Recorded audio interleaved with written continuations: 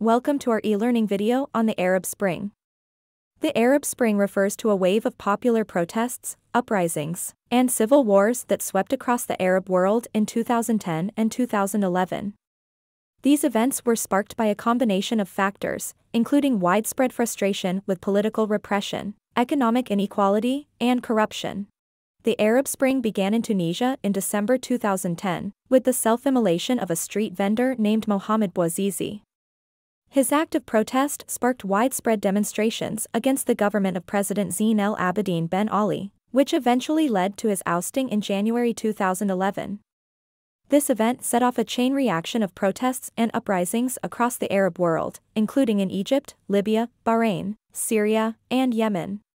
The Arab Spring was characterized by a widespread use of social media and other digital technologies to organize protests, disseminate information, and mobilize support.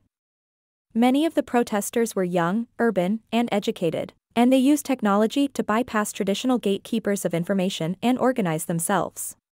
The Arab Spring led to the overthrow of several long-standing authoritarian leaders, including Hosni Mubarak in Egypt, Muammar Gaddafi in Libya, and Ali Abdullah Saleh in Yemen.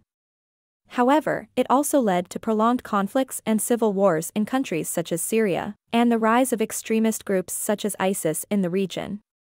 In conclusion, the Arab Spring refers to a wave of popular protests, uprisings, and civil wars that swept across the Arab world in 2010 and 2011. These events were sparked by a combination of factors, including widespread frustration with political repression, economic inequality, and corruption. It was characterized by a widespread use of social media and other digital technologies to organize protests, disseminate information, and mobilize support. Although it led to the overthrow of several long-standing authoritarian leaders, it also led to prolonged conflicts and civil wars in countries such as Syria, and the rise of extremist groups such as ISIS in the region. Thank you for watching our e-learning video on the Arab Spring. We hope you have a better understanding of this important historical event and its impact on the Arab world.